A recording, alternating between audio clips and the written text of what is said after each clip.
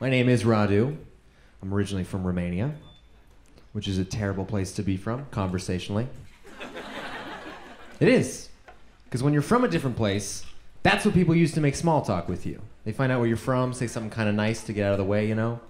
Like maybe if you're from China, they'll be like, oh, China, how's the wall doing?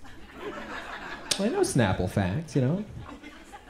Maybe you're from Mexico. They're like, oh, Mexico, you guys are getting a cool new wall. Seems expensive, but if you want it.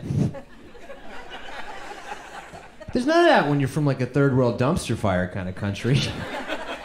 Nobody knows any trivia about your nightmare of a nation state. They just ask you seemingly polite questions that are way more offensive than if they said nothing. They'll just be like, so, Romania, how'd you get here?